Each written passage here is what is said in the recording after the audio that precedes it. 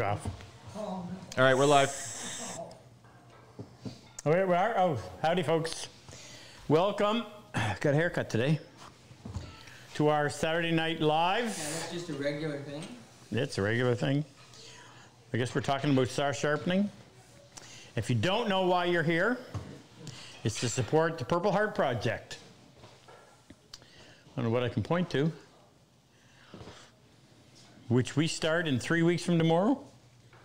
3 weeks tomorrow, first class. Yep. Which will be class number 27. And 7 combat wounded vets, 7 civilians. Will be here for 6 days, 7 days actually. So if you want to help out tonight, and the big news is, and I'll announce this several times, is just this past Friday, Ken? Friday, so we are now an official registered charity in Canada, as well as a 501c3 in the United States. That means all your donations can be tax deductible. And Ken's going to tell you a little bit something else a little bit later. We get some more people on about how you can double your donation possibly. Frick, if you want to throw a question at me, I will. Absolutely. First question. Frick's all excited because he's leaving for Florida tomorrow. Yep. Or as Jerry's father would say. Del Boca Vista. No. How does he say Florida? He doesn't say Florida, he goes. Florida. Going to be in the swimming pool. Get a shuffleboard. Okay, first question comes from California. Hello, California. Jim Green says, hi, Jim. How much set do you recommend for the teeth on a rip cut and cross cut panel saw? Well, interesting that you should ask that question. So on ours, Jake, can you follow me? Yeah, but where are you going? Right here. Okay. On ours, notice the sawtail. This could be yours.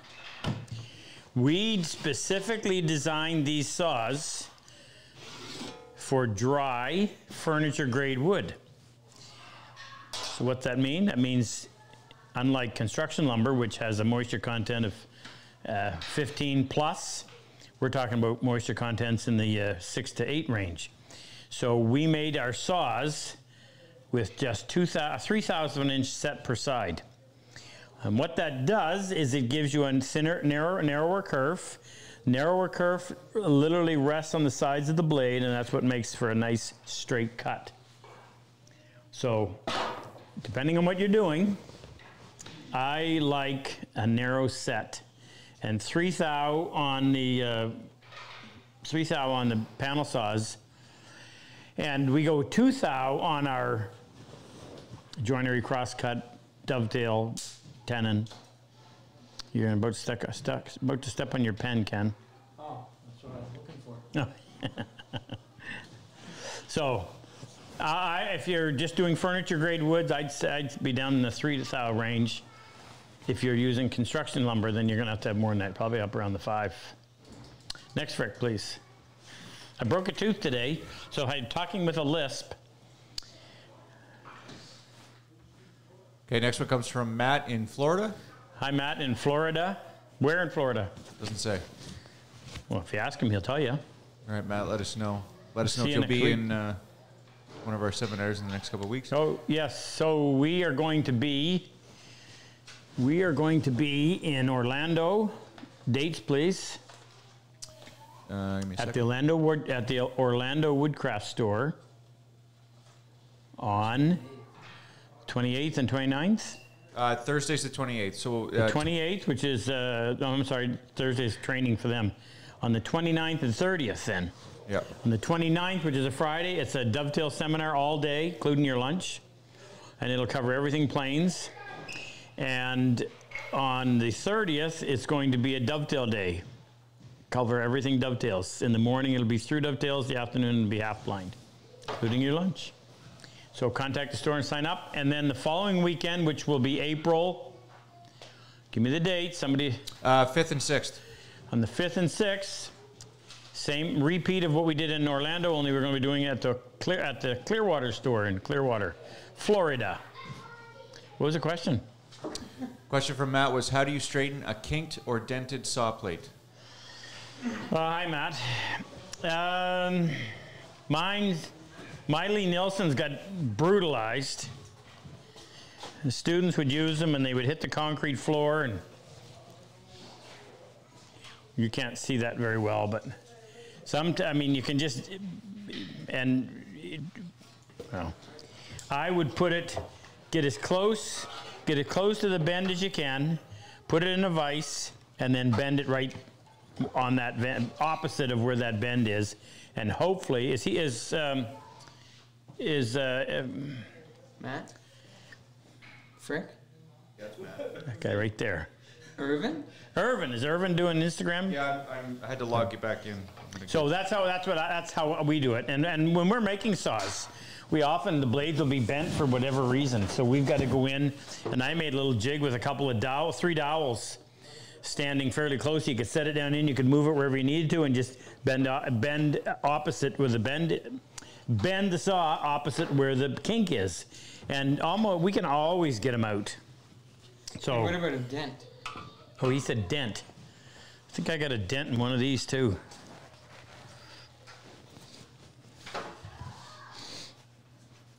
No, it's in the other ones are over there. Shoot. I don't know. I mean, I suppose you could try laying it on a flat piece of steel and hitting it with a flat part of the hammer, try to take that dent out. But I haven't tried to remove a dent. I got a really bad kink in a couple of my old they're not that old, Lee Nelsons. The bends are easy, the kinks, not so. Next, Frick. Okay. Hurry yourself over there. He's pretty...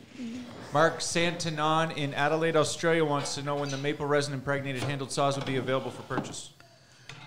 Mark. They're ready now. They're ready now. They're all boxed up. No. They're sitting over there. Some of them are ready now, but the manufacturing is not ready. No. We got them. If you want one, get a hold of Gina. Go to support@RobCosman.com. Tell Gina what you want. How many have I made over there, Ken? Is it 10? Yeah. There's 10 dovetail saws that are ready. I'm trying to build the inventory up, and we're trying to work all the bugs out, and it's coming. Got a lot of stuff, a lot of irons in the fire, trying to get this new plane out. That's all of the stuff. Always something happening. Next, Frick. Jonathan Walsh in the chat asks, Hi, Jonathan. Frick, did you make dinner tonight, and what was it? Did Frick make dinner tonight? Yes, I did. It was a repeat of 2 weeks ago. We had kind of a barbecue. Frick did smash burgers. Yep. And my mother-in-law, Eleanor, made potato salad. Somebody bought terrible coleslaw. That was me. That was Frick. Ugh. The good stuff wasn't in stock, so yes. Yeah, should have made it. You didn't work today. Didn't have time. What That's else why we did had you do? smash burgers. Next. Next one comes from John Root in Greenbrier, Arkansas. John. How do you know when a saw needs sharpening? That's a good question. You know, I was thinking that today. I said, you know what, we really should address. Well, you can feel it, you can hear it, and I wonder if we can actually do that, because it applies. Well, let me back up a little bit. You can look at the shavings or the sawdust or the lack of sawdust. If it starts to drift to one side or the other, it needs sharpening. Something's going wrong. I'll take this piece of poplar, and I'm going to take 2 saws. So this one is brand new.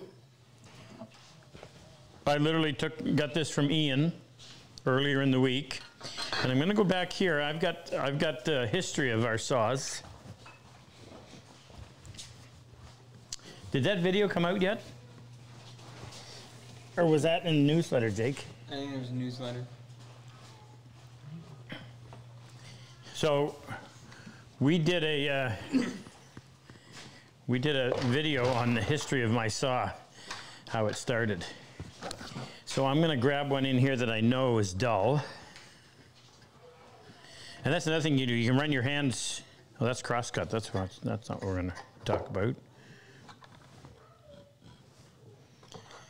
Let me find one that I know has been used a lot.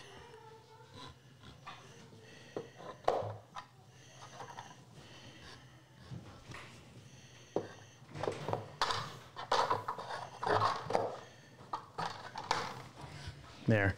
Okay. So listen to the way it cuts.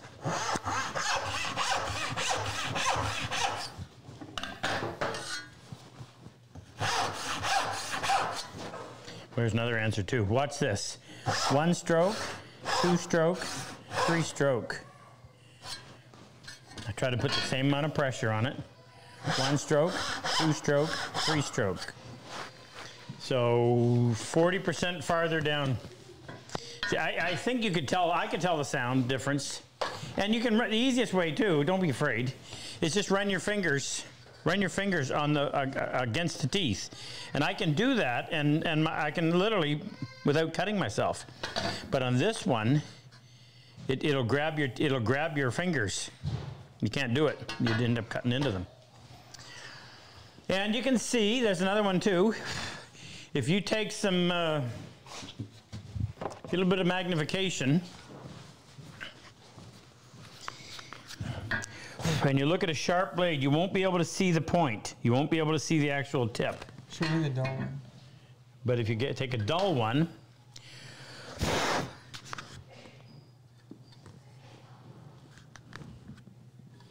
the light will catch and you can actually see the points. They're somewhat rounded over. I think I can find a better example.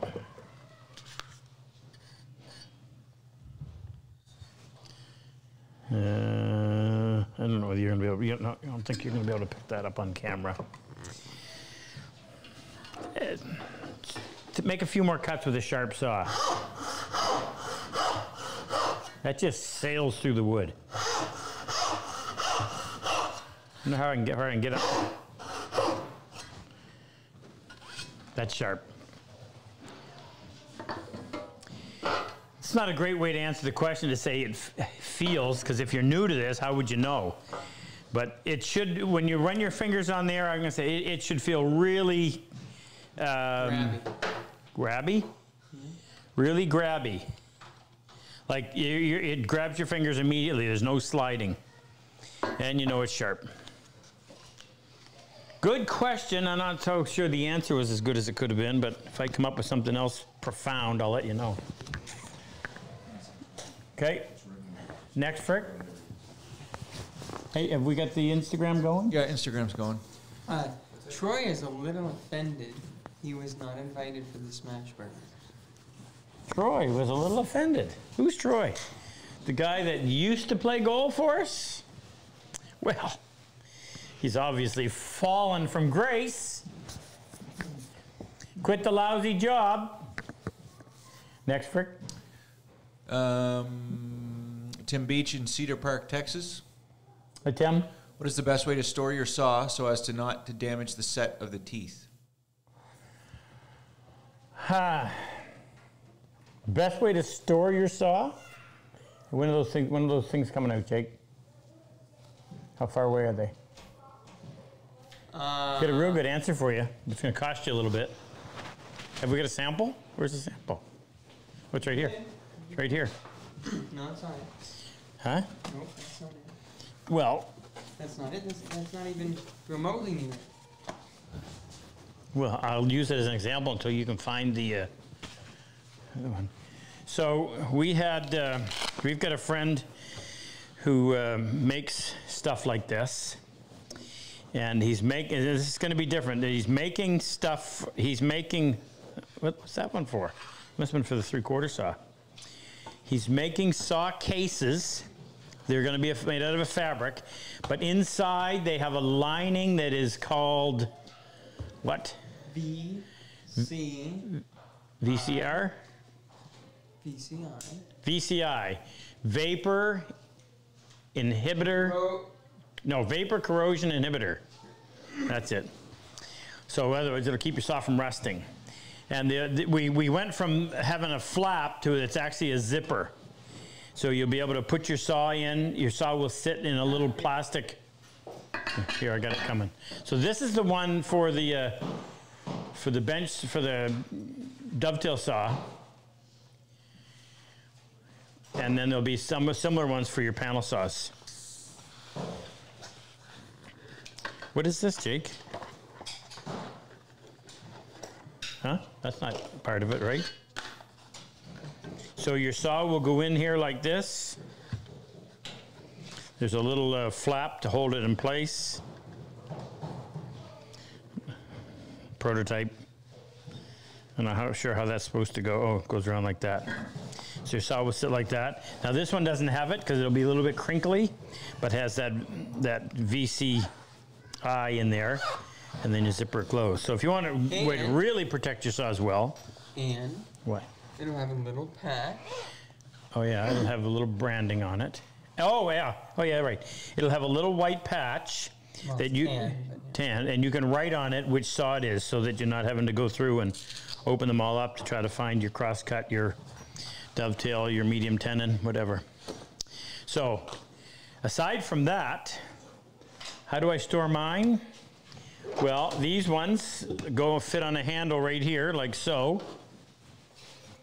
So that sits just like that.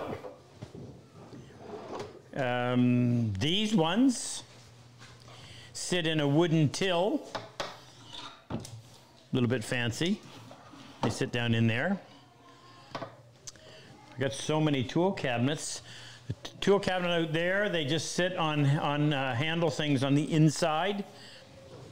But I mean, I wouldn't want them clashing together. They were stored in that left one, weren't they? No. They weren't? No.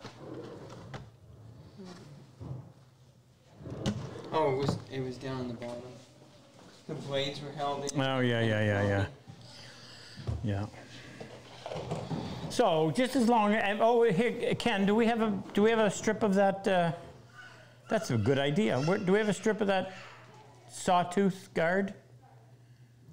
Didn't I just bring I sent it to Florida.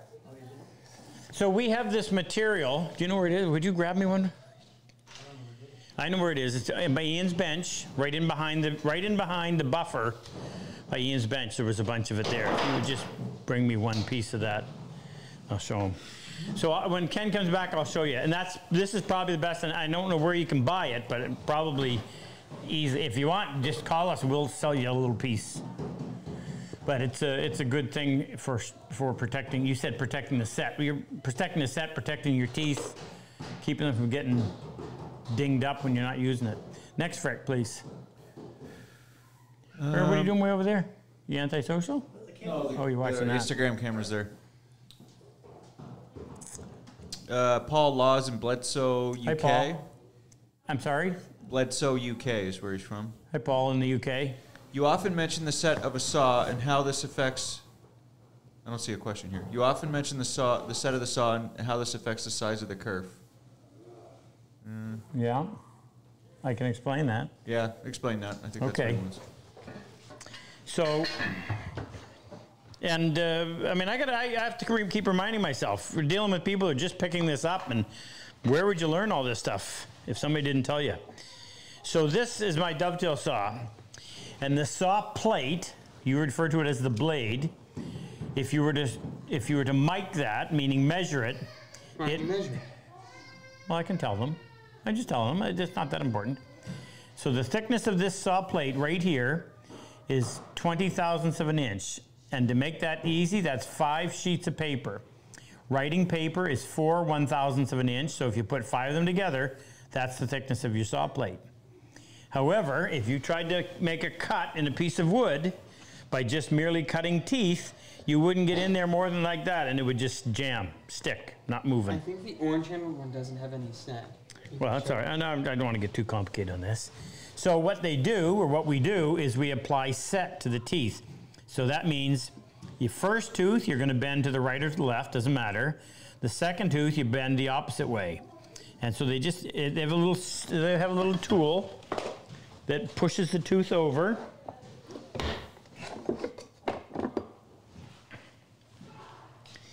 That. So that sits down on here. There's a little plunger right there. I don't know if you can see it. This one wouldn't work on this because it's just too big. But that would work on a bigger saw. So you set it down like that, and the plunger pushes a tooth over against this anvil. So this anvil, if you can tell, has a sloped face on it, but the slope changes and gets shallower and shallower, less and less as you go around. So you determine how much set you want, you loosen this up, you turn that anvil to where it is you want, tighten it up again.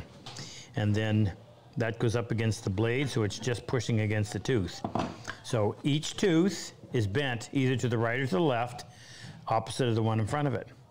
Now what happens is when you make your saw cut, instead of having a saw kerf that is 20 thousandths of an inch, this thickness, it's 20 thousandths of an inch plus however much the teeth are sticking out on this side and however much the teeth are sticking out on that side. So in this case, it's 24 thousandths because we have 2 thousandths of an inch set per side. And you see how that fits in there? It's just nice and snug. It allows it to go through, but it does not bind. And it doesn't have excessive set. If it has excessive set, then it has a tendency to wobble. And when you're sawing, that means your blade can go left, right, wherever it wants. But when you have just a very minimal amount of set, it keeps the saw going in that direction. So what that does is it produces a nice straight saw cut.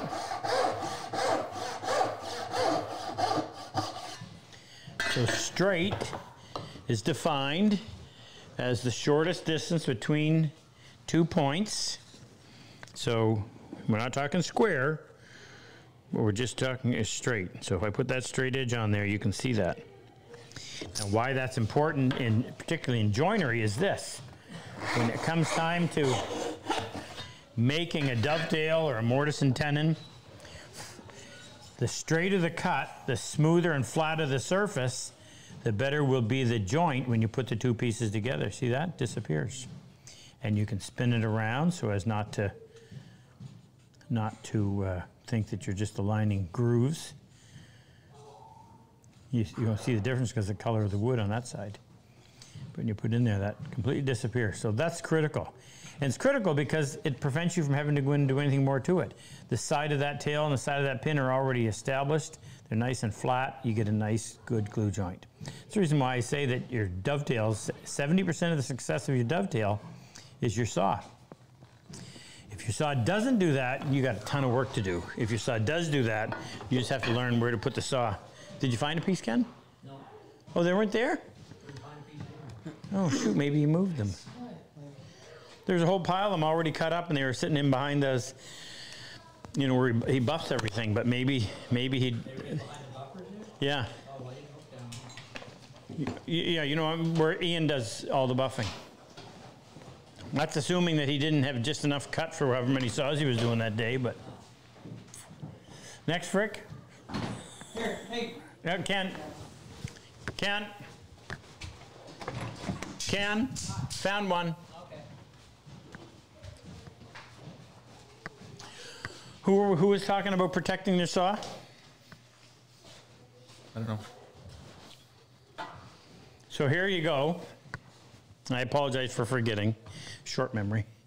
So this is just can you come in on this, Jake? Where can I get this stuff? Is it something else that we just... It is something else. And we use it for this purpose? Yeah. We should offer it for sale. It doesn't cost anything, but if you wanted it, you'd have a hard time trying to find it. So I can't remember which way I find easier to go. This. You just slip that on. I think it actually goes on easier this way. Yeah, against the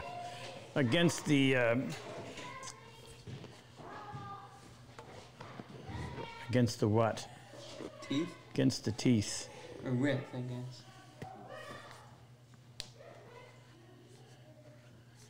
And when I get doing this a lot, I can usually get that on there real quick.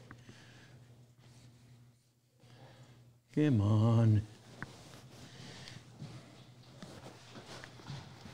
Am I convincing anybody?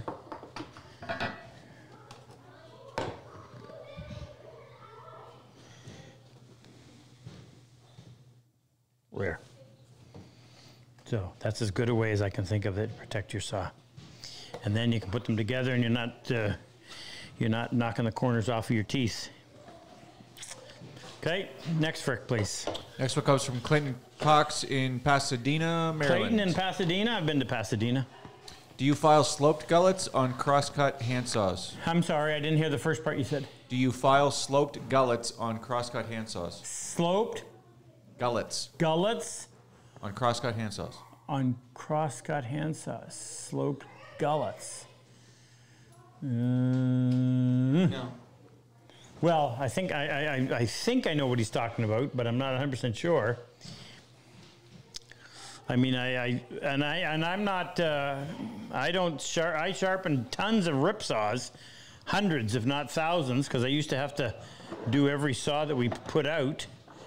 I don't do a whole lot of crosscuts, but I think I've seen people that would actually lay the saw over like that when they file, which would give you a sloped gullet, if that's what he's referring to. That's what I thought he was referring to. They're so small, I don't know if it makes any difference. Now, on a bigger saw, it would. Yeah, it might. Sorry, I didn't give you much of an answer, but this is the best I could do. Maybe somebody in the audience and on the chat can kick in. Next, Frick. Next one comes from Daniel in Ireland. Hey, Daniel. Why don't you have a saw sharpening kit like you do for planes? Why don't we have a saw sharpening kit like we do for planes? Well, that's an interesting question. What would go into a saw sharpening kit? Actually, we've talked about this before, but it's a bit of a pain to put together kits on the website, and I don't understand that part because I don't want to, but Luther and Jake could deal with it. So what do we have that we would include? A file. You know, I'd throw some maintenance stuff in there, but there really isn't that much. I mean, you need a vise. You can make your own vise. We did a YouTube or a newsletter. What did we do? YouTube. We did a YouTube video on making this vise, and I made this vise fairly specific, so I could sharpen my my dovetail and my tenon, and I didn't want to have to move it because this gets in the way. But I made it so that I hollowed out for the handle.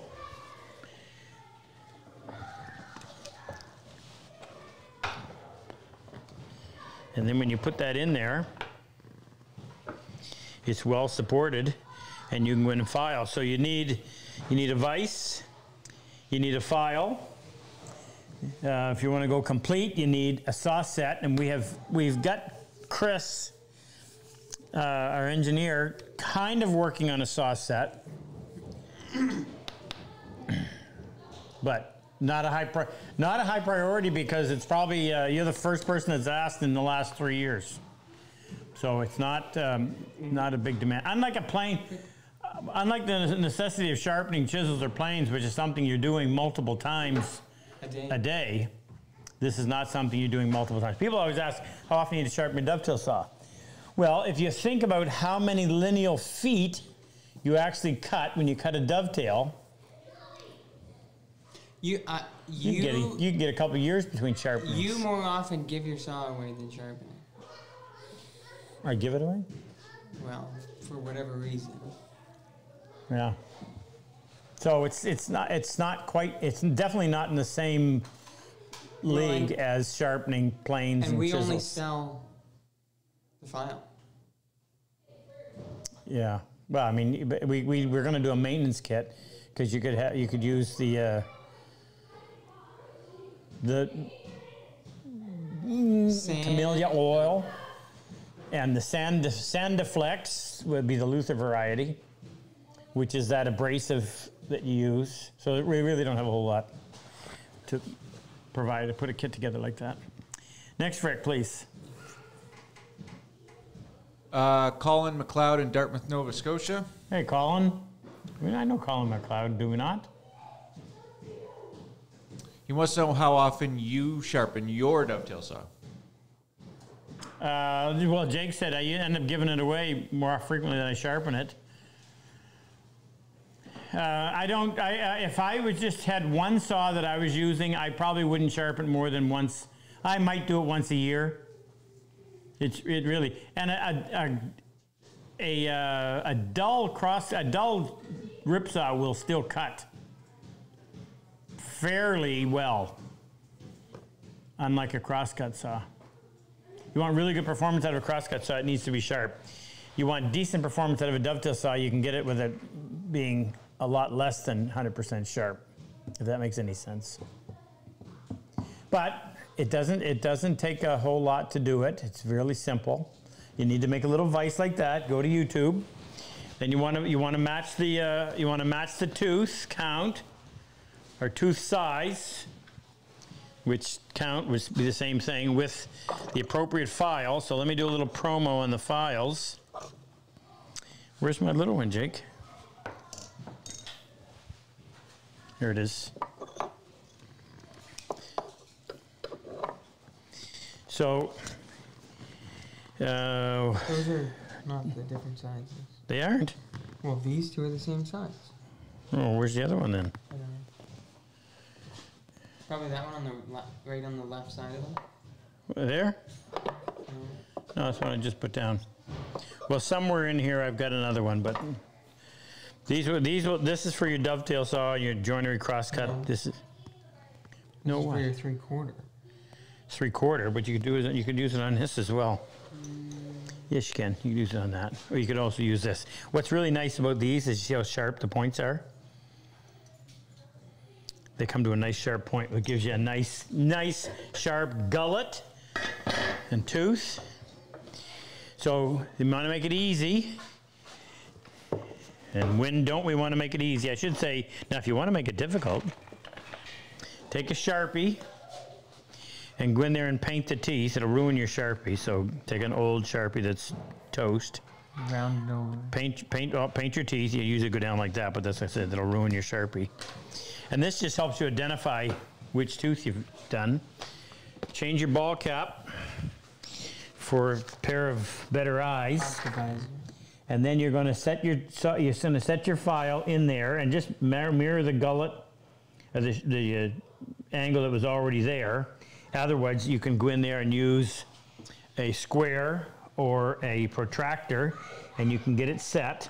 Now, if you're new to this, then what you're going to want to do is to take a popsicle stick or make a piece of wood the size of a popsicle stick. I may as well do it. I actually just have something right there.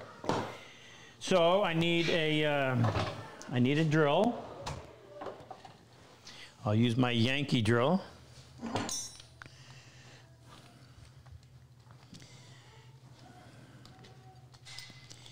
And about that size. I'm going to give you a little tour of what's going on with our tool cabinet. I know you're interested. Put that in there. Find the middle. I don't want to chew that up. Find the middle of your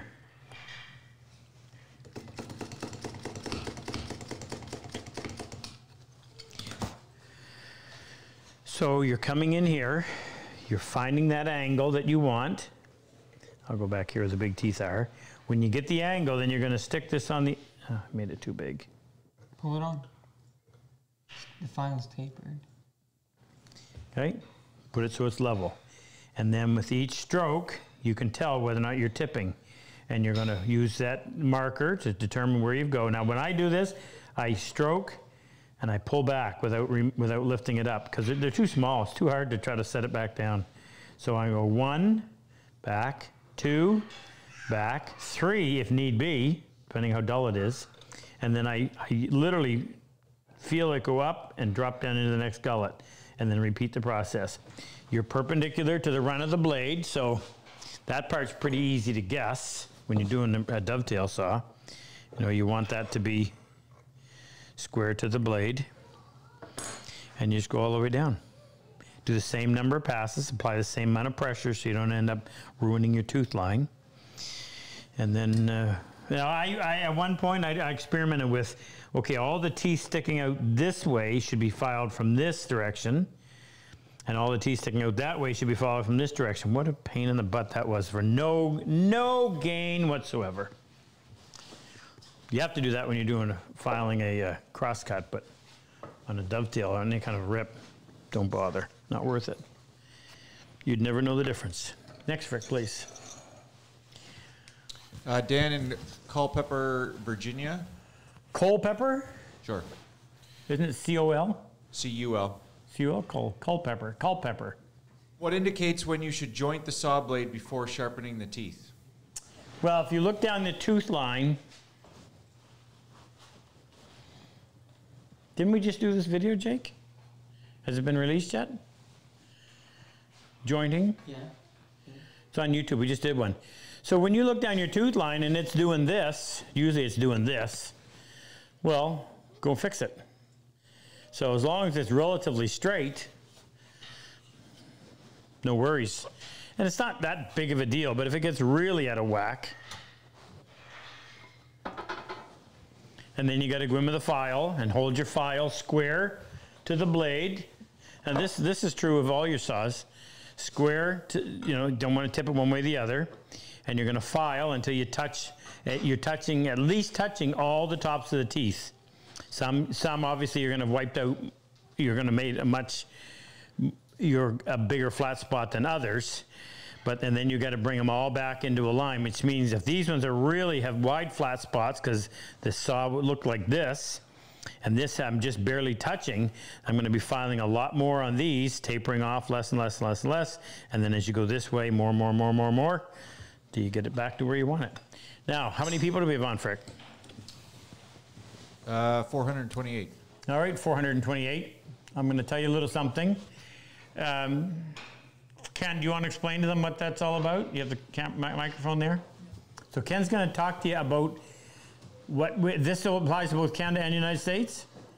I don't know. I should know. Just U.S., I think. Can you hear him? We don't have the Canadian one up yet anyway. A little closer, Ken. Yeah, we don't have the Canadian site up yet. Can you put Ken on the camera? So They don't amazing to be looking at him while they're listening to him. Anyway, we have this. We have an agreement now with Double the Donation. So if you go on the PHP website that's purple the purpleheartproject.org website and click on the donate button and scroll down. You'll see a box that says everybody doing it. Double the Donation, and you can enter your employer's information in there. Most big companies have that option. If you're giving to a charity, a lot of big companies will match the donation. So there's a spot on the donation page to check if your employer does that. And if you select that option, then your donation will be doubled. Awesome.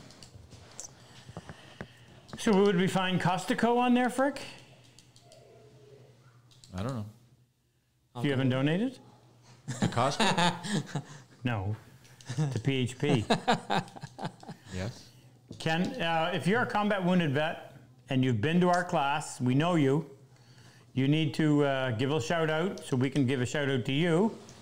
So that would be in the chat down below. That would be at Ken. That's it, and he'll find you. And then every once in a while I'll stop and he'll read out the names and we'll give a big shout out. I also got to give a big shout out to Jesse Rufiange and Kyle Perel. I'll get Jake to bring some of the stuff over and tell you a little story behind that.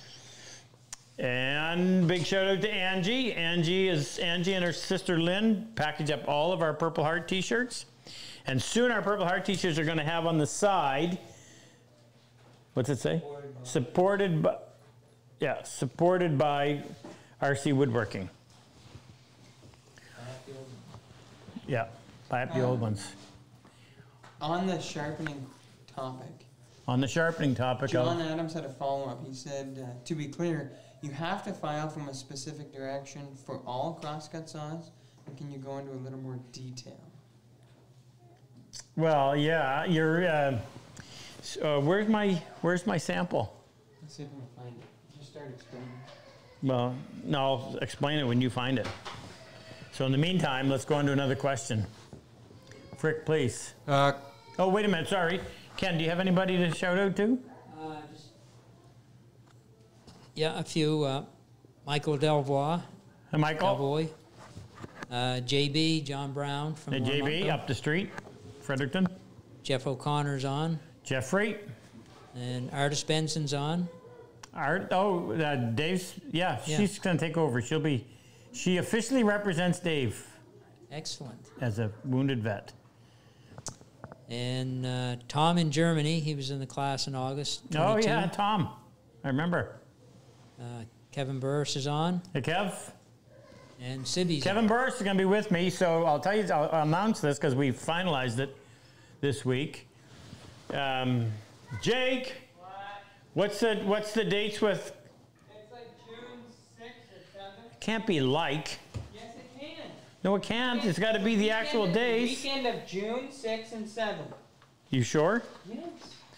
Okay, the weekend of June 6th and 7th. Friday and Saturday. Friday and Saturday, Mel is celebrating 45 years in business. Mel owns Exotic Woods in Burlington, Ontario. That's just across the border, near Toronto. And he has, I think his facility is the largest that I've ever seen in terms of a supply of world of woods. And great guy, really good guy. Has a special music room that they keep hydrated, perfectly balanced, and that's where you go in and spend lots of money. Anyway, so he's going to do a little bit of a mini wood show to celebrate. So Jake and I and Kevin Burris will be there, set up with our benches, demonstrating. And there'll be some others yet to be announced. So if you're interested, and there'll be wood deals. And we're going to have a bunch of tools with us too. So if you're anywhere near and you want to stop in and say hello and pick up something, we'll have lots of inventory with us. And you said Sibby was on? Yeah. Sibby from Denmark? Denmark. Denmark? No. Sibby is from Iceland. Casper is from Denmark. Oh, Casper. Sorry. Sibby's the pilot. Sorry, Sib. Pilot from Iceland. Hey, I have to get... You're getting old. I'm getting old. Yeah. Anyway. Anybody else, Ken? That's it? All right. My bad. Go for it. This is from, I can't say this name, Krog, maybe? Krog Hertel. How do you spell it? Kragh. Kragh. I would just spell that. And he's from Ada, Michigan. He says, Howdy. Is it practical to convert a vintage crosscut saw to a rip saw? I cannot find rips, but lots of crosscuts. Yeah, why not? Now you're going to have a fair bit of filing to do because the tooth is laid back a lot on a crosscut, and you want it to be almost perpendicular on a rip. But sure, it's the same saw plate, same everything. By the time you wipe off all that tooth, though, you probably have to redo the set. But yes, you can convert. You can go either way. Rip to crosscut, crosscut to rip, as long as you know what you're doing with the file. Next, Frick.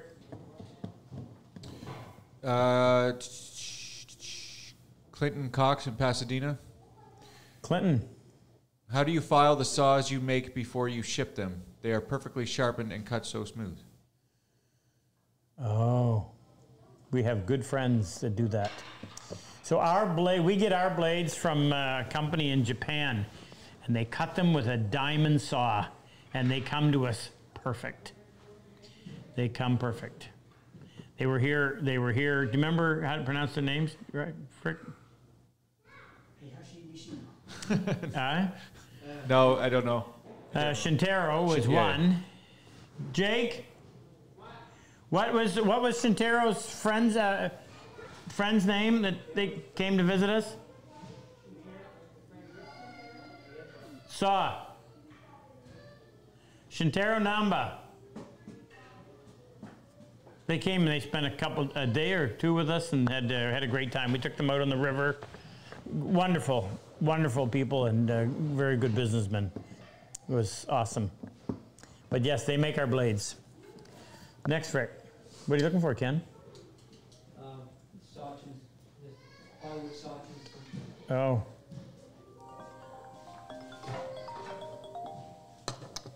Frick, I'm waiting on you. Huh? This one comes from the chat, Rex Hansen. Rex Hansen. Now, I've stayed with someone named Rex Hansen once, twice, 3 times. Rex is out in Boise, Idaho. Good friend of mine. Just completed a 2-year course in Massachusetts at the what's the name of the school? Where? In Massachusetts. I just drew a blank, but I know Rex. What's he said? He's asking. He says there's lots of saw set tools out there. Do you have a preferred saw set tool? Well, I haven't found one we really like because most of them, the plunger is too wide and it'll hit more than one tooth. So no, we haven't. That's why we're trying to make our own so we can get it exactly the way we want.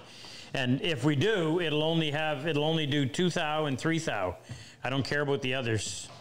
I'm not making it for that. I'm making it specifically for our saw. That one's a little bit on the back burner. It's another one of those, you know, you get to a point where you have to make things that have sufficient market so that you can pay for all the R&D that goes into it. It's like the plane that we're making. There's a tremendous amount of time, money being spent on developing it. That's why we're not going to do the whole 1 to 8. We're only going to do the ones that sell, that people want. So starting off with a 5.5 and probably do a block plane after that or a scrub plane. Luther checked and the Costco does participate in the double the donation. Oh, there you go, Frick. Yeah. You can donate. Double your money, Frick. So for every 1,000 you put in, us doubling Frick's money. For every 1,000 you put in, Costco will put in 1,000. So I'll remember that when we're right on the edge and we need like an extra 3,000 or 4,000. Are you done? He's gone silent. You want another question? Don't check RC woodworking. Yeah, so fire away. Jeff Schnaub in the chat. He says, I have all Swanstone handles. Is it possible to update them with your resin-impregnated maple handles? Depends on the vintage. And yeah. So for the first, we started making saws in 2008. When did we get our CNC machine, Jake? 21. So from 2008 to 2021, I did them and I drilled them. There was no. It was done by hand, so there was nothing. How did I used to drill the holes, Ken? Do you remember? In what? In the saw handles.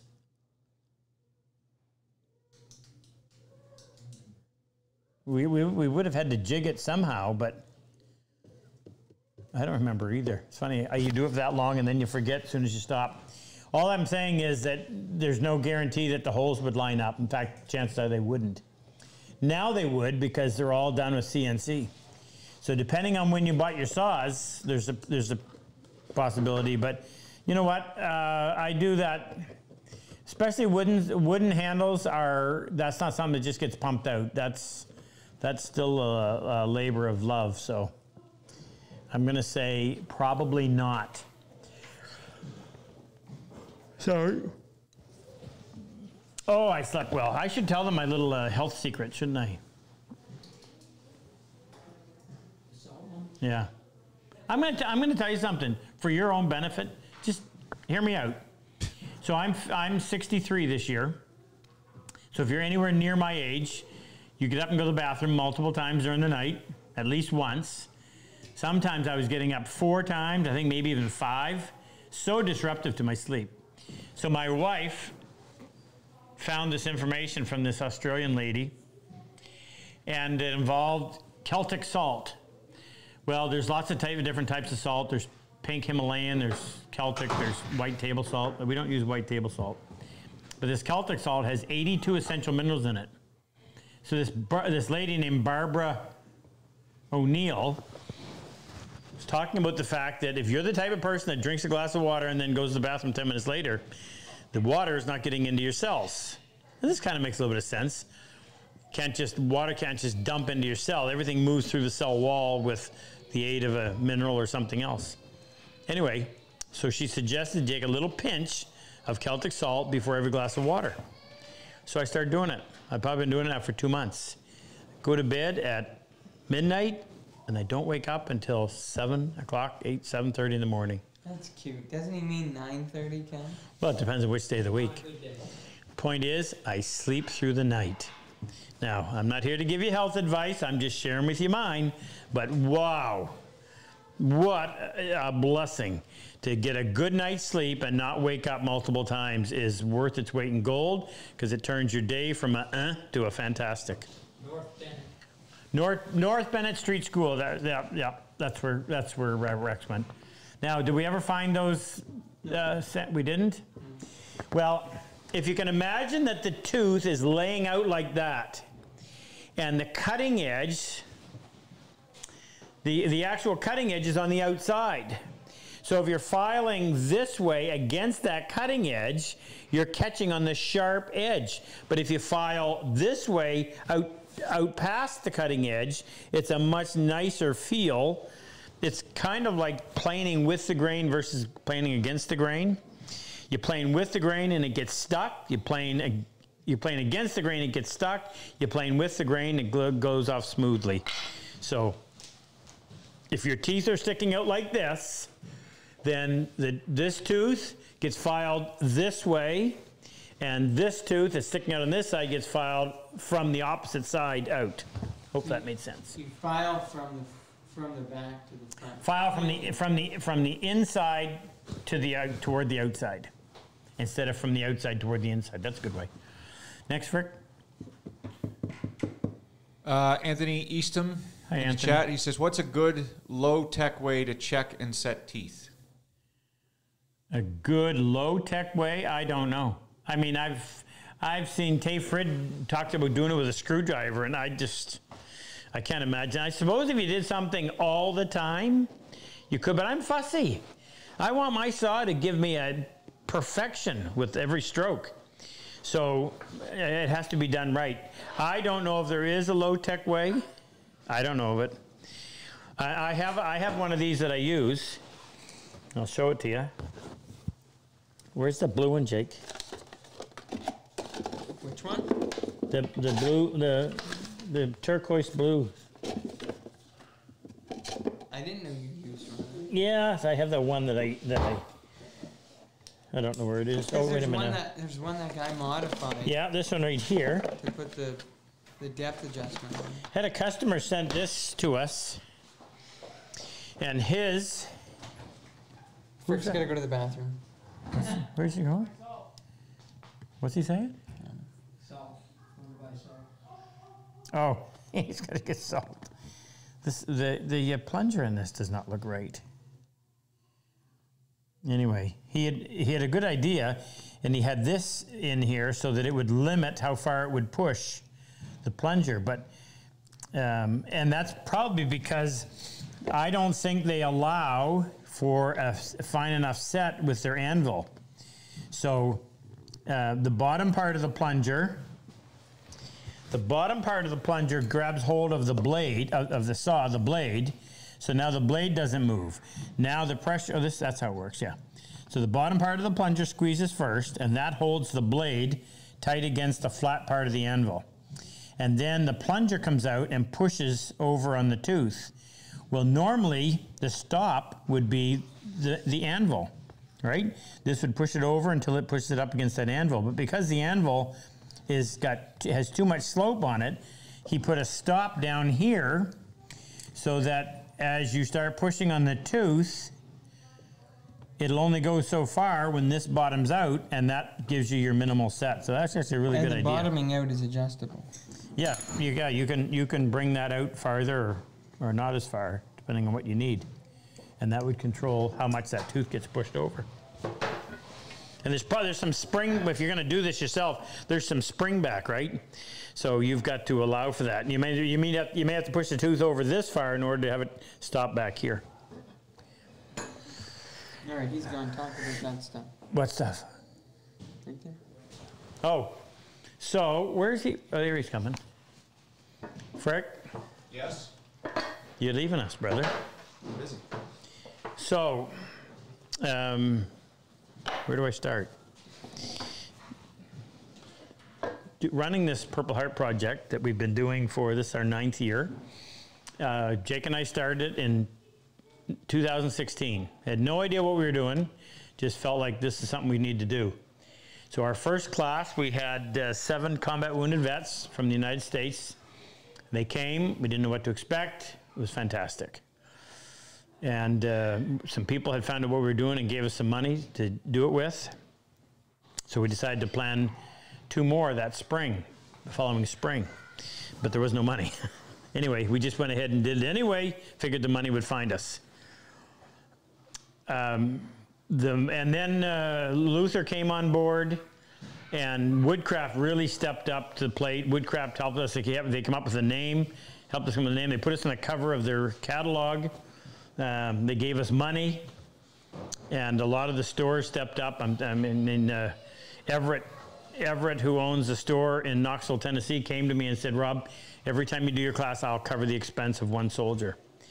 So we had that kind of support. And then we got real serious. Then we started to do 6 classes a year. Well, we can't do any more than 6 classes because the weather is such where we live that you can't plan to bring 20 air flights and expect them all to arrive in January. So we'd start in April, which is risky because we're getting snow all night tonight, and the class starts in 3 weeks, so we almost always get snow in April, and we go through to October. But so now we have 42 wounded vets that come in during that time. We've had them from far away as Australia. Now we feed them, whereas we used to go to restaurants, but that took a lot of extra time. Now we get a lot of extra bench time because we have a kitchen that we built. We've got a dining hall. Now we've even got, we had problems with accommodations. They were canceling on us. Now we have our own accommodations right here. We have rooms that we put the vets in. So everything is under the same roof. It's fantastic. A lot of people help make this happen. Jesse Ruffiange and Kyle Perrell were the first 2 Canadians that we had. First 2 non-US that we had. They came in 2017. And I've stayed in touch with both of those guys as much as any of the others. Kyle's in Newfoundland, and Kyle's come over here and been my assistant I don't know how many times. And Jesse, who was out west, retired, went to furniture making school, and then he and his family moved to Nova Scotia, and he now makes a lot of stuff for us. He makes our winding sticks, panel gauges, dovetail markers, drawer bottom planes. If I forgot something, mention it. So 2 things arrived this week. Kyle sent us this box. Now this, it says in there, he's got some notes. He must have been doing something when he was writing. He left some notes in here that I have no idea what they mean, but I'll tell you in a minute. So this box is a dovetailed wood hinge box. I love this size. I think he just knocked the proportions out of the park. I got to measure that and make one just like that. It's just such a lovely size. The lid is Wenge, W-E-N-G-E, African wood. The sides are walnut. The bottom is a piece of mahogany. He has a 3/8 wood hinge dowel hinge, just like mine. Dovetails are flawless. I checked them over. He's got his little finger recess right here. And when you open it up, there's an Afghanistan Zippo lighter. So I don't know what the significance of that is. I didn't find out from, there wasn't? He just bought it from a guy in Afghanistan. Really? Yeah. But it comes with it. So he gave this to us to give away as one of the prizes on our live that we do right now. We give away a prize for every $1,000 we raise. So that was a lovely piece of craftsmanship that anybody would be thrilled to win, and we'll give that away at some point. Can't promise. I am not done looking at it, so I might not go tonight. And then this other big box showed up, and this came from 2 boxes. This came from Jesse. Jesse Ruffienge was RCR, Royal Canadian Regiment, and there were 18 charcuterie boards, cutting boards. Look at this one. I really love this. Look at the edge treatment that he did on that. Can you pick it up? Mm-hmm. How did he do that? I don't know. I don't know how he did it, whether he did it with a gouge. But it's a lovely cutting board. And I also like the fact that it's not just a rectangle. It's got a little bit of shape to it. See how the round sides?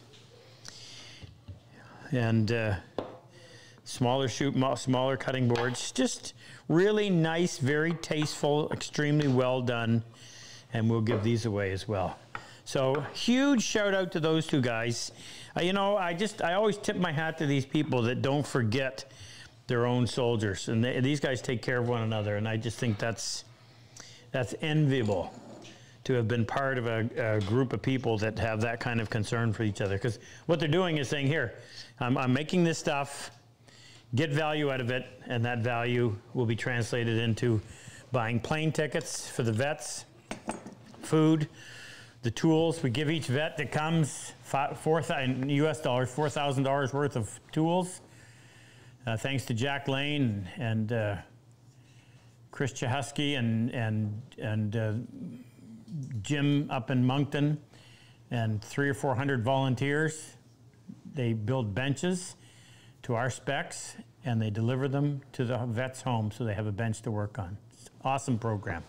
Be a part of it. Why not? Well, it's only money. But your money can bring you huge happiness when you do something like this. We're up to $1,063. How much? $1,063. 1063. Well, we're going to have to pick that up a little. Hey, we're about to start. The bills start rolling in. The first, what are we paying for plane fare now?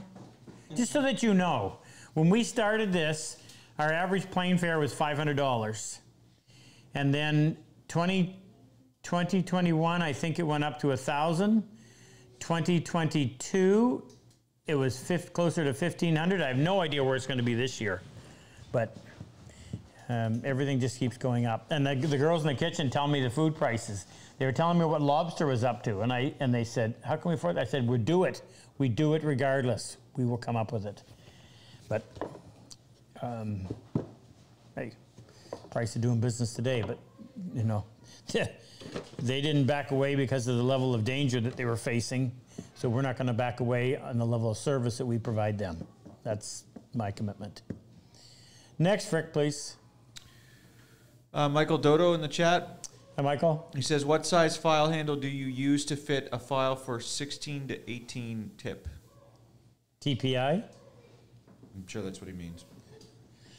What size? Oh, that's those screw one. I don't know, Jake. Do you know what it is? It's not a screws on. It isn't? Oh, no, these weren't. So there's the ones that I like are called screws on, and they've just got really hardened threads, and you just wind it on, it'll grab onto the chisel and you can screw it right on. These ones are just, they've got a ferrule on the outside and you just tap that in. But what size? I don't think the size changes on these. I'm almost positive it doesn't. No, they're all the same size. What we do to make them more user-friendly is we tape them like a hockey stick, and then we wrap grip tape around that, which just means you can get a hold of it. And as long as you've got some control that way, you can make it do what you need it to do. Luther said the average plane fare for April is holding strong at 1,000. Oh, that's good. Does that mean prices have come down? Or 2022 is pandemic. Oh, yeah. Lockdowns. Somebody would like to know the measurements on that, quote, beautiful darkwood box. Oh, would that be Kyle? The one that Kyle got from Amazon. Yeah. Oh, boy. Ken doesn't have his microphone on. It's a good thing. Kyle, they're teaming up on you. Ganging up, that's what I meant to say. So this beautiful box measures, put my glasses on. Is he on? All this talking about him and he's not even on? So it's 10 inches long. It is 5 and 15/16 inch wide. And its height is 2 5/8 of an inch. Now, what also comes to play are the size of the pieces, because it's very noticeable. Because this is the way I make my boxes. I like it when the lid falls down between the sides, so the top becomes flush. So the side pieces are a strong 1/2 inch, and the front and back are 3/8 of an inch. So that will determine what this looks like, and that's a very nice look as well. So there you go. And I'll tell you, why don't you grab that one? Go bring the big board. I really like that. My wife liked it too. This is 12 1/2. And at its widest point, it's 9 1/4. And I'm guessing it looks to be about an inch and 7/16 in thickness. This is the end grain of maple coming through.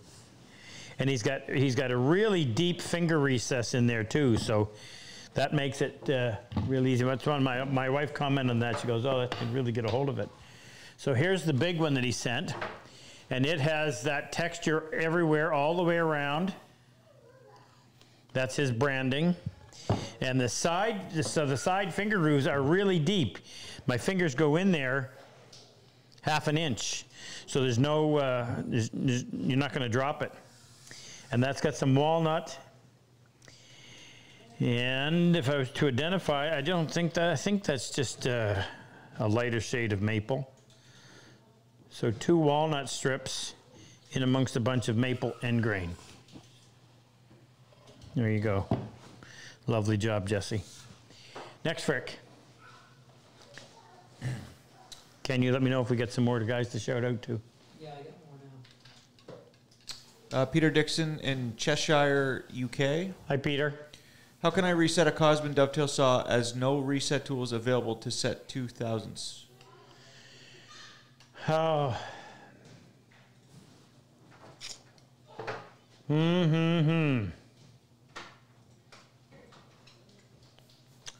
He wants to know how he can reset one of our teeth on one of our saws when he doesn't have a saw set. Well, he could set them over and then use the diamond stone to bring them back. Yeah. You mean to line them up? I'm not going to suggest that to him, though. I would suggest that you find one of those. Copy that idea. That's probably the best idea to date. So this is a relatively easy to find saw set. Now, what I would do with this is somehow get in there and make that plunger a little smaller, and that could be easily filed to be smaller.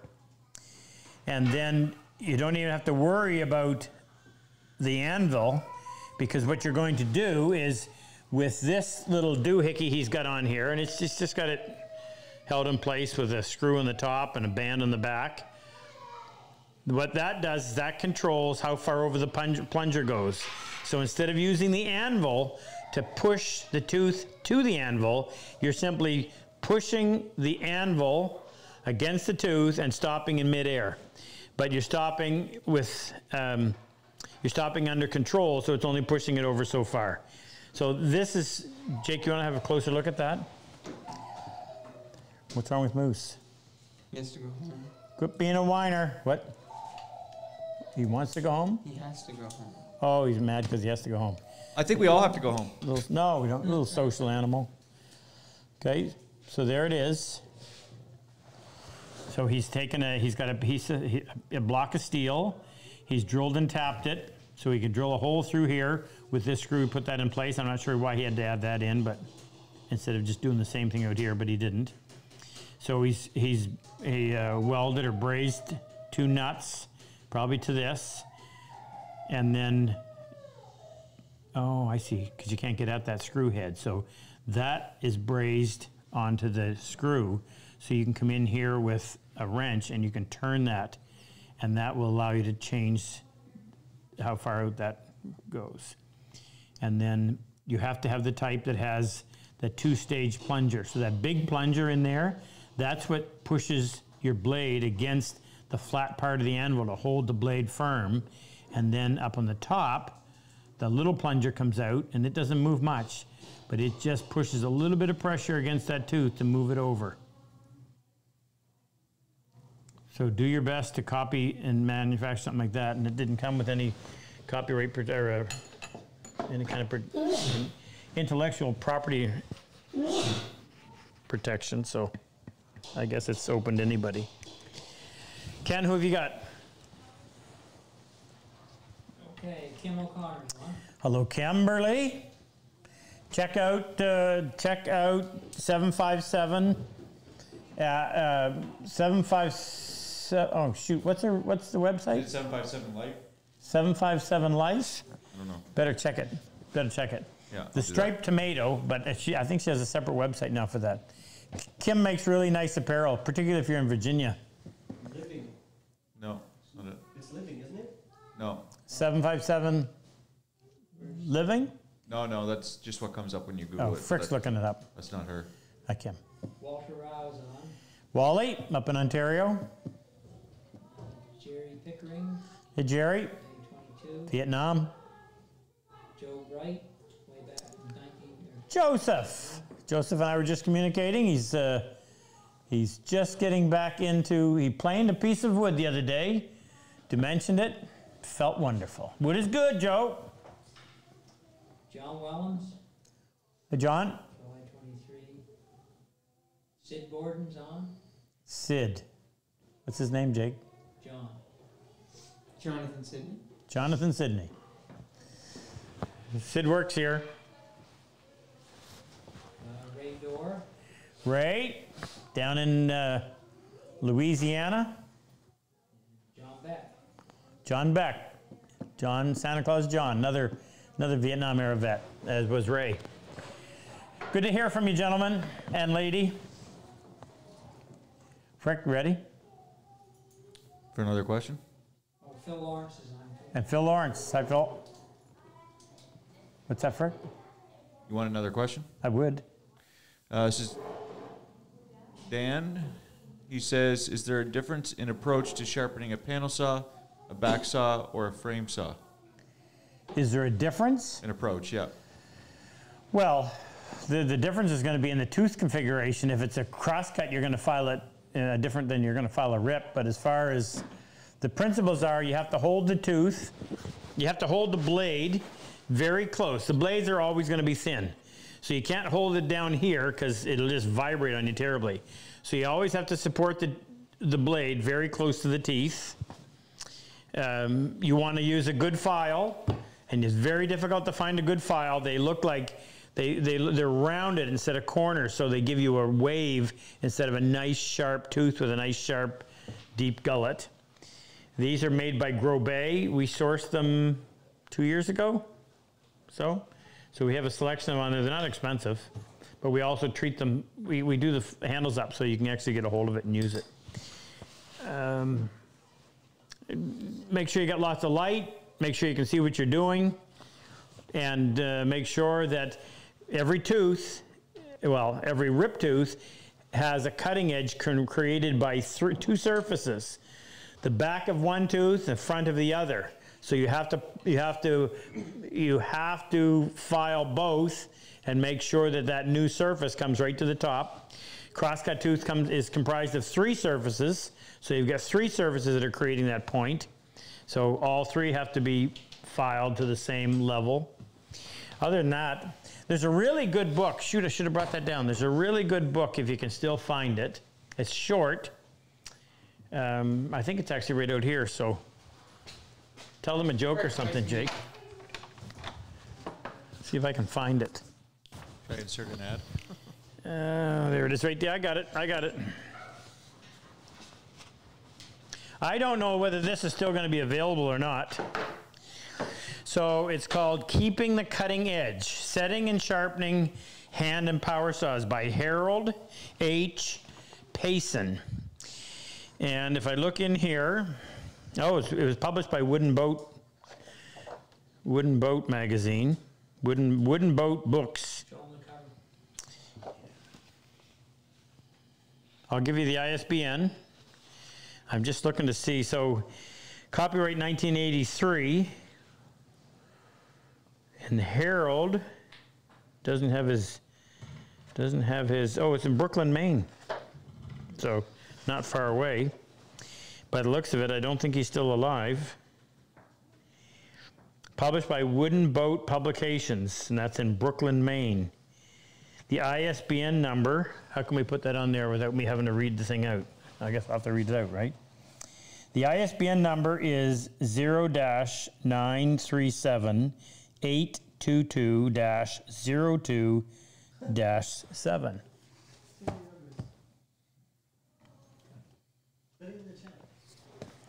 So if you can find it, and it's just illustrations, line drawn illustrations, easy to follow. There are some pictures, not a lot, and it's a very simple book. It's good. Now there's also a really good video that you may still be able to get. He lives and works in South Thomaston, Maine.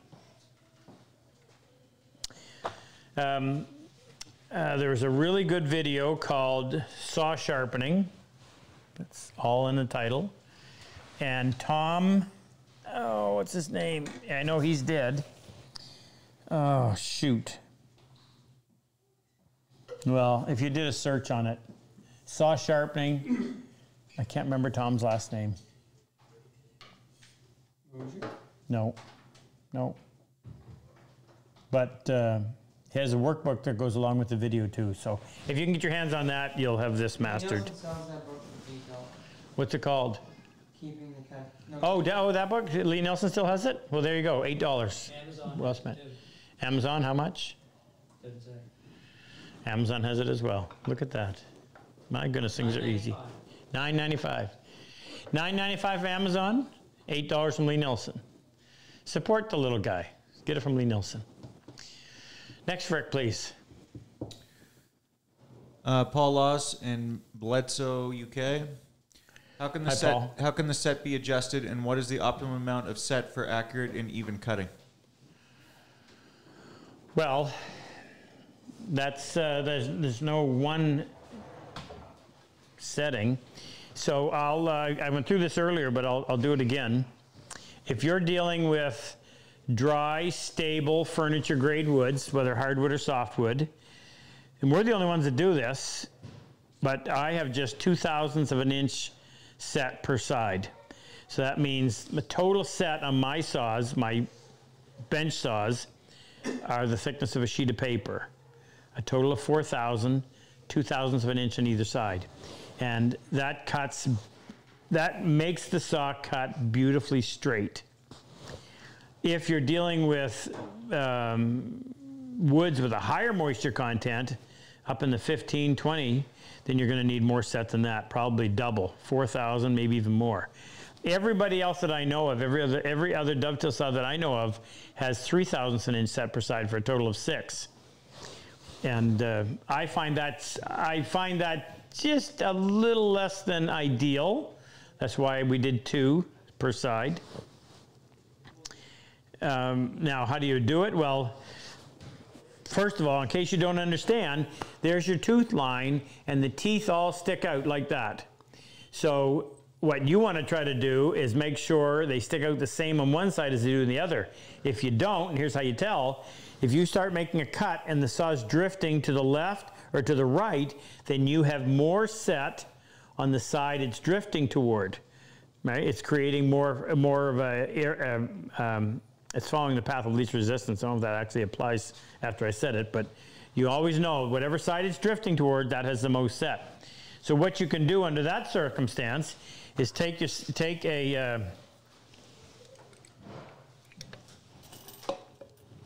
best to use a diamond stone, and I say best to use a diamond stone because if you use a water stone or ceramic, it's going to wear your stone, wear into your stone.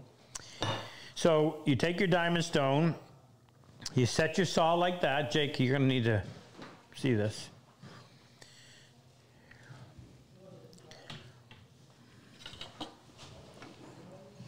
I should put this up behind me.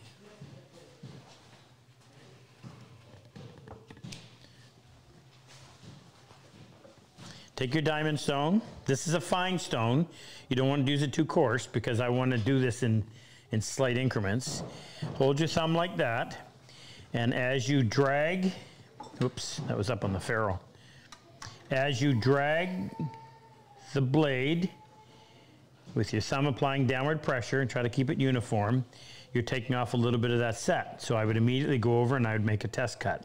If I'm still drifting toward that side, I come and I do it again. And I'll keep doing it until I no longer drift to that side. And when it's nice and straight, I know the set is balanced. So that's how you fix excessive set.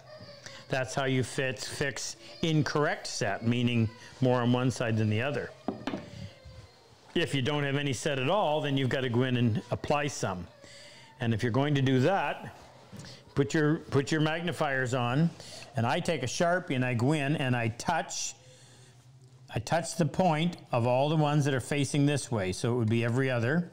I do the same thing on that side. Otherwise, it's just too hard to see. Where did I put that? Then I would go in there and I'd set that down, and I get up against the one I'm working on and I plunge it. And then I move to the next, and I plunge it. And I move to the next, and I plunge it. And I go all the way down the line, turn around and do the other side. And try your saw. If it cuts just the way you want, if it's a little too loose, then you need to go in and take a little bit off. Now, if it was cutting straight, but it was a little too sloppy, then you've got to go and you've got to take a stroke on the stone, flip it over, and do the other side. Same amount of pressure, same number of strokes. And you just keep checking. I wouldn't do more than one stroke without stopping and checking with the saw cut to make sure that it's coming off the way I want, meaning evenly. Okay, hopefully that'll something you can take and run with. Next, Frick. Am I lisping? Am I lisping? Because I keep blowing air out through that. Kyle said that note. Kyle is on? Kyle who? Kyle. Kyle Pearl? Kyle. He Kyle. said that note that says not a finger jointed wood hinge box is a dig at how Rob makes them all finger jointed now. Oh, it's a dig. Okay. Okay, it's a dig. What about the Zippo lighter? Or did you already tell you that? Yeah, I already told you. Oh, okay. I thought maybe it was something really clever. Frick, you want to demonstrate how you be able to get your lighter to work? Yeah, but there's no fluid in it. No fuel? I probably couldn't ship it with the fuel. Next. Fred, keep me posted if anybody else comes on to say hello to. Fred Smyers in the chat says, "Can you?" Fred? Yeah. Can you explain what hang angle is? Well, I mean, people talk about this, but it's the angle. So when I'm holding the saw in my hand, the angle that the tooth line would be in relation to my hand. So comfortable is right where I am. If it was up higher like that, then it's going. I'm on a saw like this. By the way, some people saw on an angle like this. You find you have a lot more control. This is going to be a little bit of a long answer just because it's going to incorporate a few other things. Let me just clean some of this up.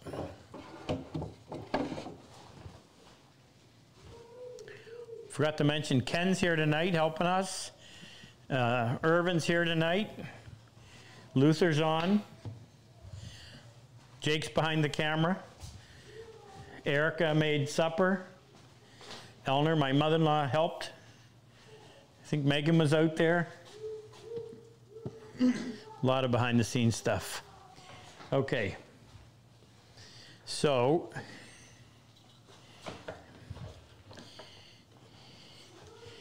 if you cut like this, when you're starting the cut, you've got 2 teeth in the wood, and it makes it difficult to start. If you lay the saw down so that the saw is parallel to the top of the board, now you're spreading that pressure over 10 teeth, and it's a lot less grabbing, and you'll be able to start your saw far more precisely. So if that's the case, then I want the angle of the handle in relation to this to be in a comfortable angle. So I don't want it up too far, I don't want it down too far, so I want it just right, and that's what mine is. So that is the hang, whatever they call it, the hang.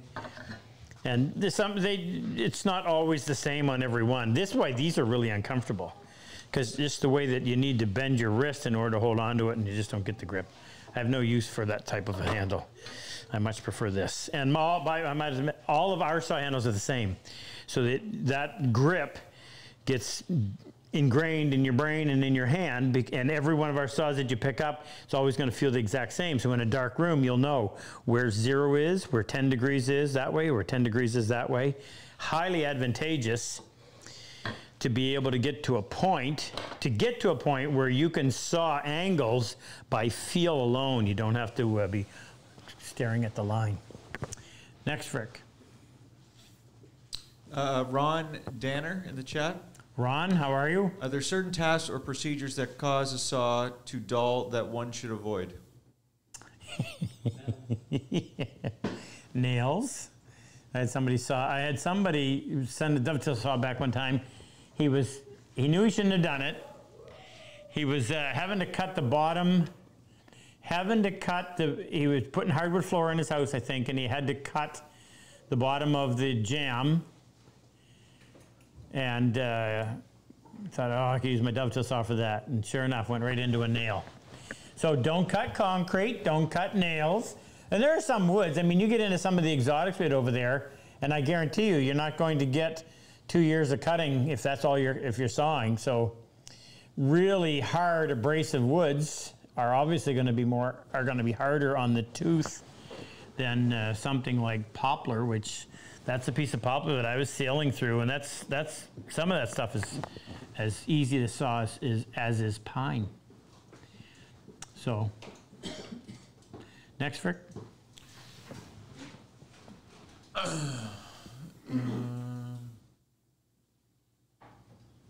What is the best method for cleaning rust from a saw blade? That's from Paul in the chat. Hi, Paul. The absolute best that we found is this thing. We have them on our website. It's called a sand flex, unless you talk to Luther, and then it's a sand flex. You gonna bring a saw in? I think this might be a fine. Okay, you're gonna have to go grab one of those.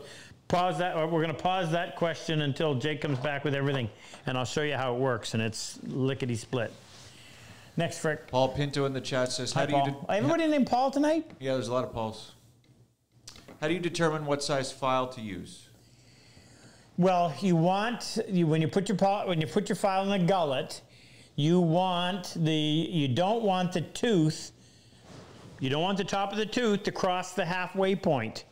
Because if you do, then when you're going to be wearing part of your file out faster than the rest.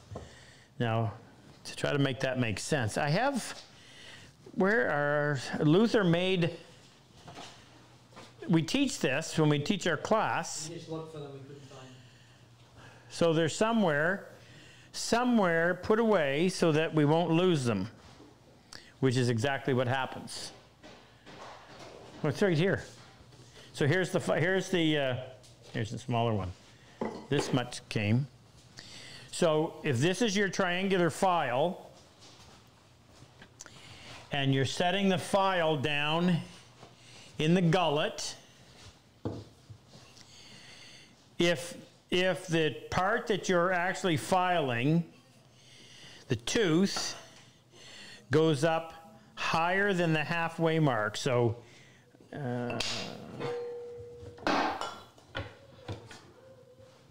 okay. So I set my file in here. Now, if the face of the tooth were to go beyond the halfway point, when I'm using this side, that area in the middle is being used twice as often as the rest of it. So you're going to get a dull spot in the middle of your file. So have it so that the top of your tooth does not go beyond the halfway mark, and you get more life out of your file. And of course, you also want to match it too, because the smaller the file, the smaller that point is going to be, and little tiny teeth, you don't want to wipe them out, and you don't want waves. You want nice sharp teeth. And if all else fails, just go by the guide. A 4 or 5 inch double extra slim taper file is good for something up to or down to maybe 12 teeth per inch. Remember, the lower the number, the bigger the file needs to be. Did you get a file? A saw? Yeah, I need a green Sandiflex. What? Okay. Next, Rick. This one comes from MacGyver in the chat. MacGyver. He says, "How can I sharpen my bow/frame saw blades?" Well, providing the blade is big enough to get a hold of. Now I have. Here's right here. I have what you would call an antique saw file right here. And these are not hard to find. There's a lot of these still in the wild. Now this would allow me to get a hold of, the reason why I made the one I made is because I can see this one, I can't get that last ½ inch because it bumps into the saw, but I can get the entire thing. So this one works the same way, and you would get in there and squeeze that in place. Now, if you were filing a bow saw, which is essentially like a bandsaw blade, I think I would have a tendency to just replace them. But you would just have to, you would put a section in close to the tooth or close to this file it, mark it somehow, move it forward, tighten it up, just keep going that way. And if it's big and round, it's not going to hurt anything to be pushing it flat between that little section. And depending on, I mean, just copy whatever it had on it. If it had a ripped tooth, copy it as a ripped tooth. If it had a crosscut tooth, it's going to be a lot more work. And I mean, bandsaw blades are cheap enough that, shoot, I'd have a tendency to just go replace it. But now I'm going to show you this. I'm going to show you this method of cleaning your old saws. So here we have an old saw, and here we have a Sandflex, which is an abrasive in a rubber compound, and it goes all the way through, so you don't have to worry. You're not just wearing it off like sandpaper. So you just come in here.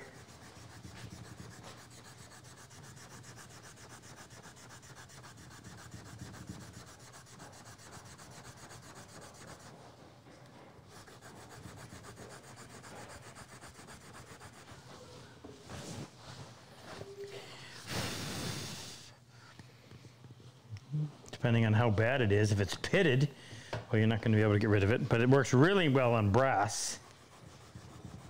I'll show you. As far as removing the oxidation on brass.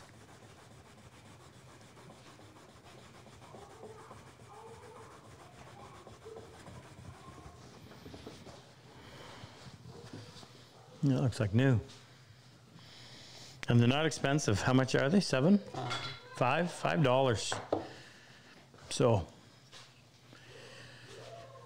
and they come in 3 different colors, and the colors correspond with the grit. So we have yellow, red, and green. Yellow is fine. 220 grit. Is it? Yeah. Are you sure? Yep. Green is medium. 120 grit. Red is coarse. Any guess? 80. Yeah. So if you use the fine one when you should have been using a medium, you're going to get a shiny spot. And if you use a red when you should be using a green, you're going to get a rough spot. So it seems like everything, I mean, Lee Nielsen planes, our saws, the green is the one to use. It doesn't, it just blends right in. And that's even if, I mean, I'm talking about if you have to remove a little bit of rust or marks. So here's my number 6. And I've got, I don't know what that is, but some marks might even be rust. So I can go in, Jake, they can't see from there.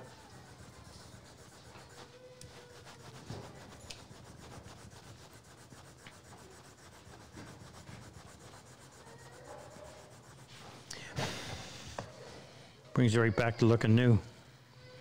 That's actually a little bit of rust because it's a little bit of pitting. Cleans up nicely and relatively quickly too.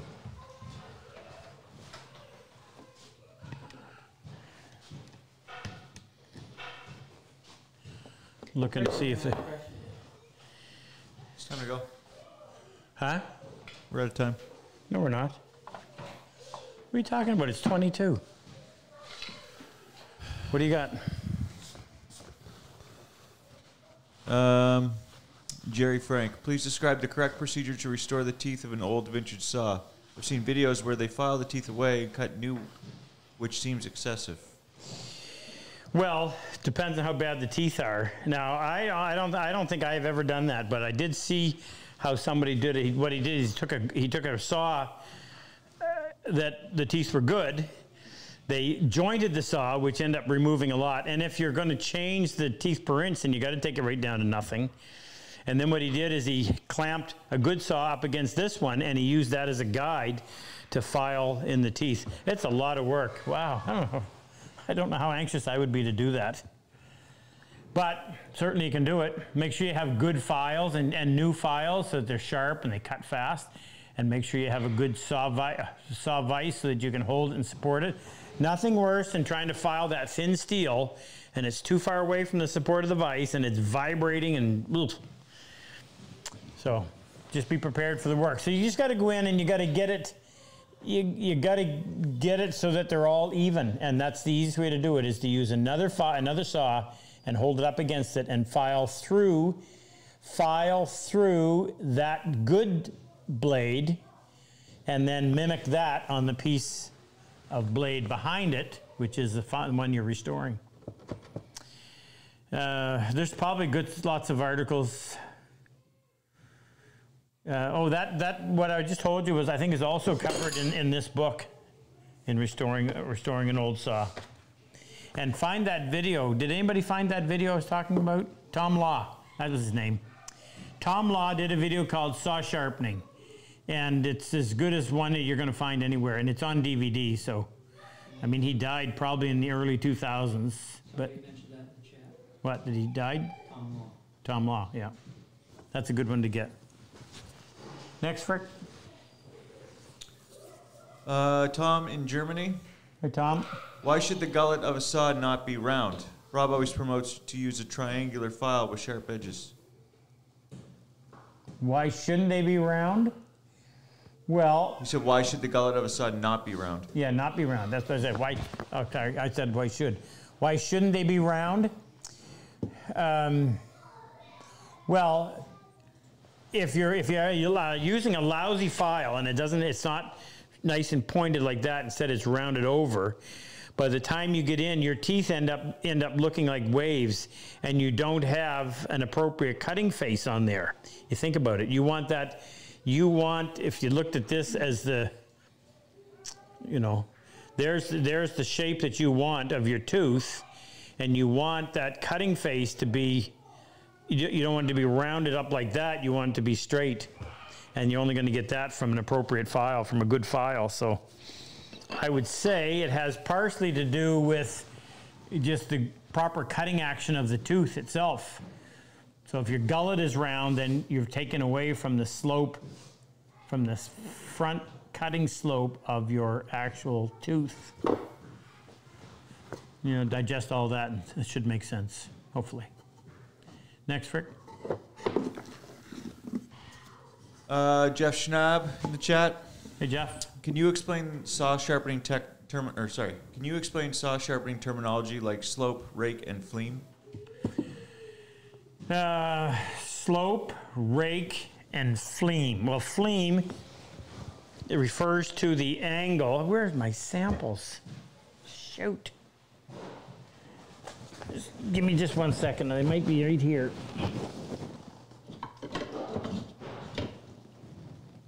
No.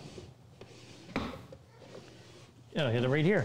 No wonder we couldn't find it. Yeah. So here, and I actually had somebody ask me this week, do you have any, you ever put fleam on your rip tooth? So here's a rip saw. We cut in this direction. And the angle of the tooth is perpendicular to the run of the blade. So if there was fleam, it would be angled like this or like that. You have that on a crosscut, not on a rip. Okay. What's the other one? Slope? Slope, rake, and fleam. I don't know what he refers to as slope, but the rake would be the angle of the, yeah, so your tooth is like this, and this is the cutting face.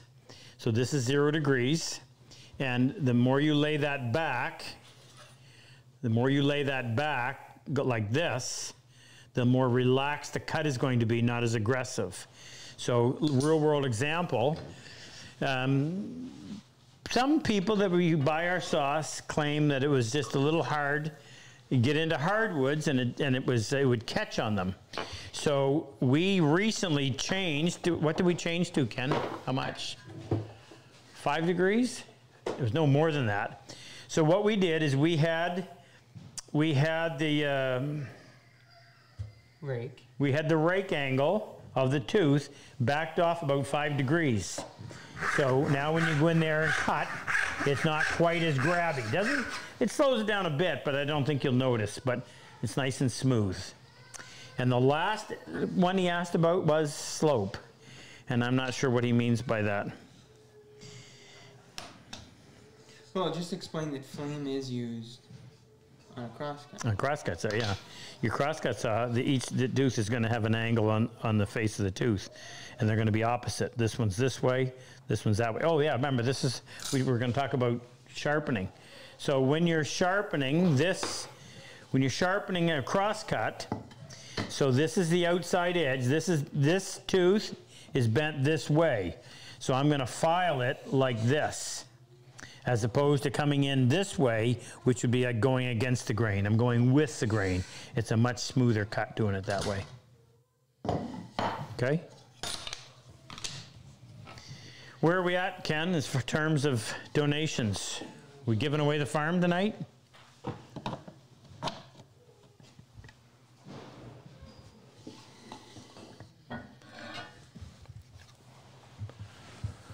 And do you have anybody for me to say hello to?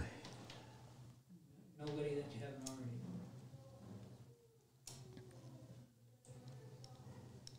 You're adding up? Yeah. Frick, another question while Ken's going doing that. 1496. 1496. All right, this one's from Paul Francoeur in the chat. Hi, Paul. He said, Rob previously said that the files he uses have very sharp corners, so you can file the bottom of the teeth to a sharp bullet. Does this matter? I thought the tip of the tooth is the important part.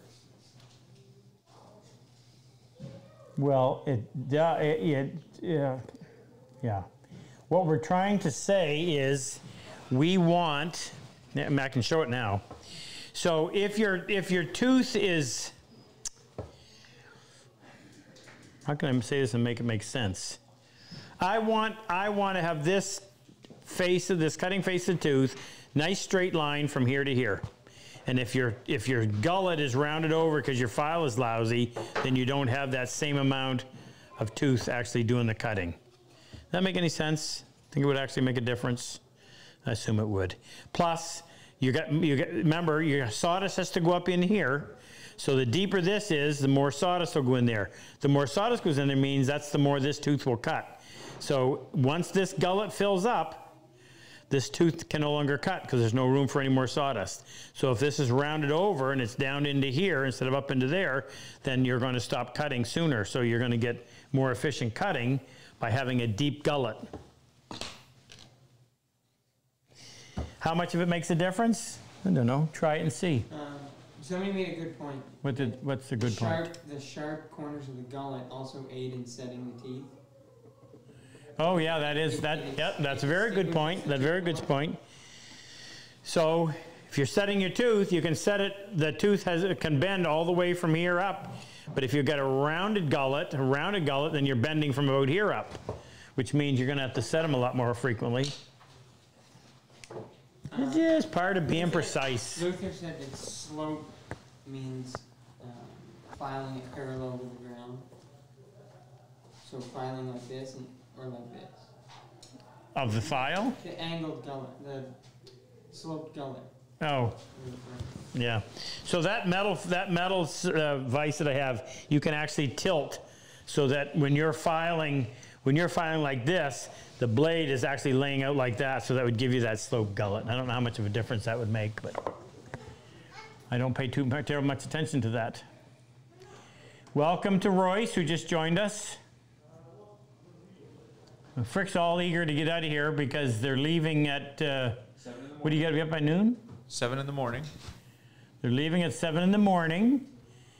He and his wife Erica and his 5 boys, Bentley, Lincoln, Cooper, McLaren, and Royce, along with Bo, my son, and Jake and Megan, and little Moose, and Rex, and Michaela, and her daughter, and Chloe, and Kim, and Eleanor, my mother-in-law, are all leaving here and driving to Portland, Maine to get on an airplane, commandeer it, and go to Florida for 3 weeks or some portion of it. I'm joining them. Mitch and I are joining them on Wednesday, and we'll be doing those classes Thursday, Friday, Saturday in Orlando, and following Thursday, Friday, Saturday in Clearwater. Now the Thursday class is just a special one for the staff of the stores. And if you are a combat, I forgot to mention this, if you are a combat wounded veteran, I don't care whether that's a physical wound or PTSD or TBI, you are welcome to come to any of those classes on Friday or Saturday in either place, no charge. Complimentary from us and Woodcraft. So there's a charge for everybody else, but you guys get to come for free. Okay? Frick, you got one last good question before we wrap it up?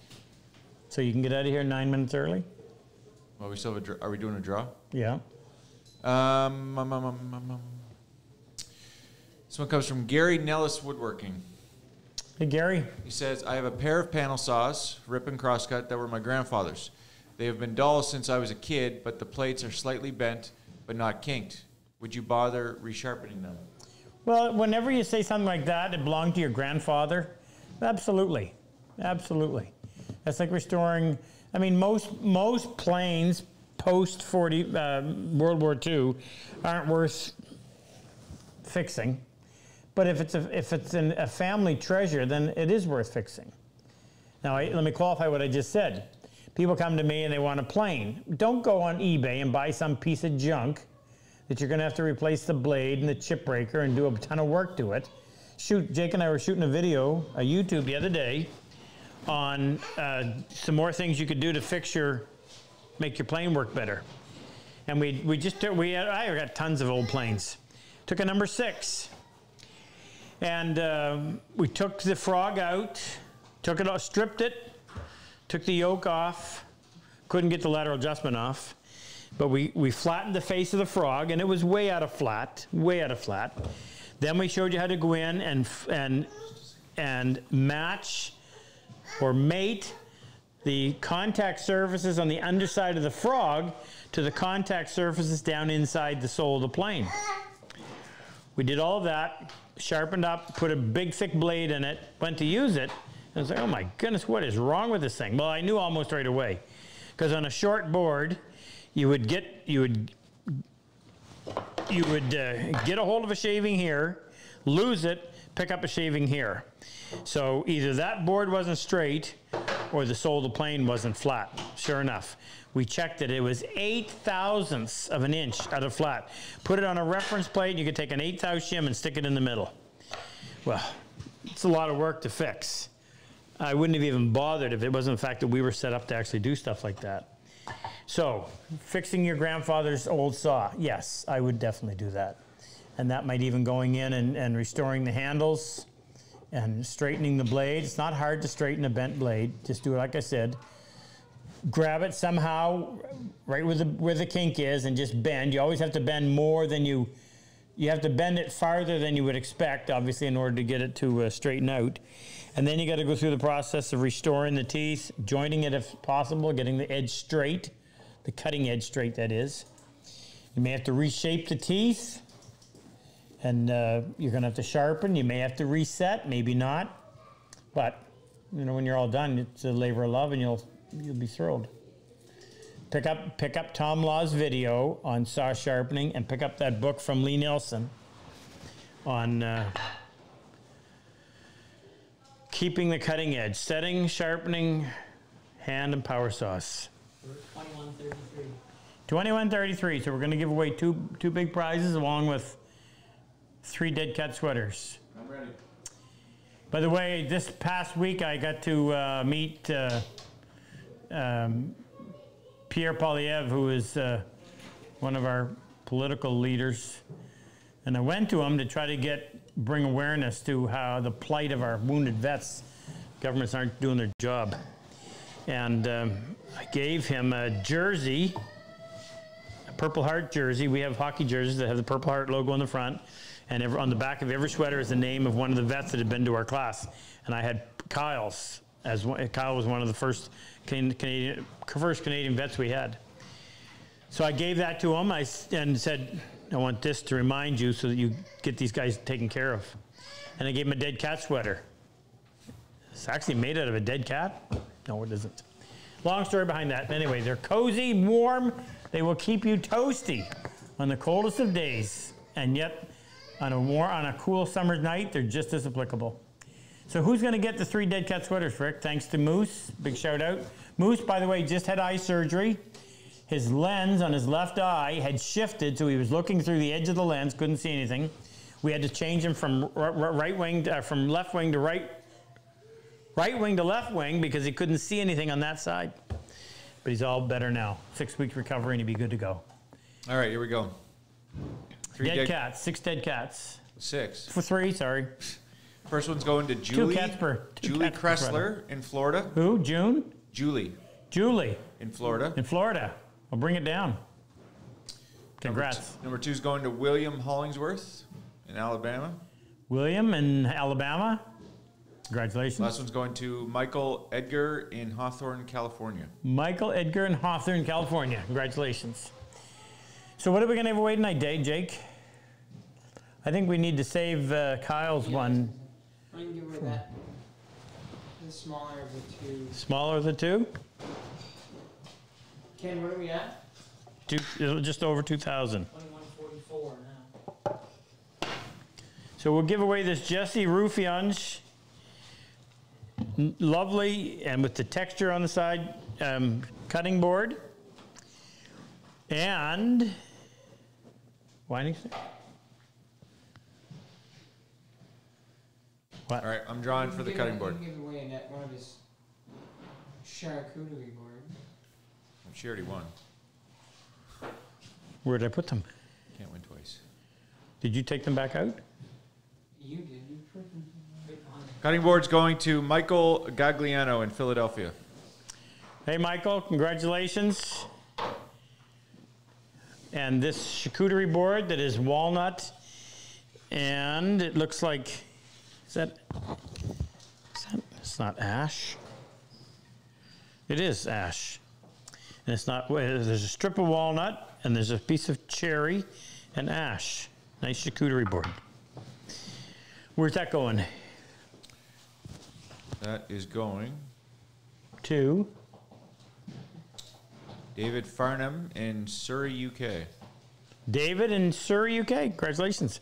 Should we give away one to the audience on Instagram? No, because I don't have the list. Yeah, you don't have a way of doing it. Okay. All right. We'll have to convert them to YouTube. Okay, folks, so when are we back? We don't know. What do you mean we don't know? Well, I don't know. Why don't we Before know? the class. It'll be the Saturday night Oh, yeah. before the class. So 3 weeks. Yeah. We also plan on doing a live from one of the seminars down in Florida. If All I right. can- So that's right too. So we'll notify you. We're going to do a live from one of the seminars we do down in Florida, and then our next live scheduled here will be on the Saturday before class number 27. Join us. You'll love it. Hope spring has sprung everywhere you are. It sprung here, but then it went away because we got snow outside and cold weather. And it'll go. Anyway, thanks for joining us. Appreciate your support. It really means a ton to these people, and it's awesome to see. So have a good couple of weeks, and we shall see you from sunny Florida sometime in the next couple of weeks. See you Instagram. See you YouTube. Take care, folks.